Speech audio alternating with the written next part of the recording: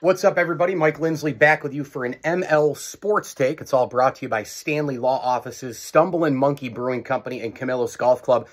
Are the Syracuse Orange getting hot right now? I mean, they won 3 in a row. I know that the ACC is weighed down. It's kind of Duke and everybody else, but they've been really playing better together the last 3 games. And I think just from my vantage point, and I was there covering the game for ESPN doing stats, the blowout win over Louisville on Saturday, the ball movement seems to be a lot better. They like that mid-range to outside. Obviously, Jimmy Boeheim, Buddy Boeheim, Cole Swider's been really good lately. Joe Girard shooting the 3 ball. And obviously the key with him is, you know, not turning the ball over. But you bring in some guys off the bench, too. You know, you get Torrance off the bench. You get Benny off the bench a little bit, right? You get Anselm off the bench a little bit. And obviously we know that the most improved player on the team is the big man down low from the Netherlands, Jesse Edwards, who's been playing some fantastic basketball.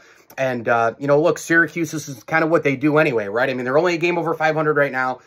You know, this is a team that doesn't have really a lot of, they don't have a lot of quality wins, really any. They still have an opportunity, obviously, to get 1 or 2 here from now to the end. Duke is one of those at the Carrier Dome at the end of February.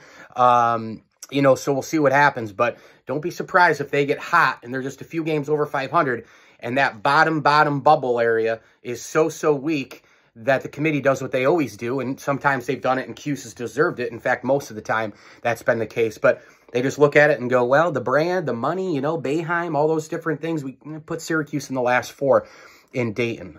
So that could very well happen, but they got to get hot. And they gotta get hot quick, hotter quick, as they continue to try to get this win streak going with a few more. Mike Lindsley with you here. It's an ML Sports Take with our good friends, Barks and Rec Doggy Daycare, sponsoring it. And I got to tell you, folks, about my friends at Welch & Company Jewelers. Go ahead and visit welchjewelers.com. That's welchjewelers.com. You can get necklaces, bracelets, wedding rings, engagement rings, you name it. They've got it at welchjewelers.com. Go give them a like on Facebook, and you'll see all of their great jewelry for Valentine's Day as well. I'm Mike Lindsley again. Please hit like on this. Please subscribe to my channel. Really helps an awful lot, as I always tell you. Enjoy the games.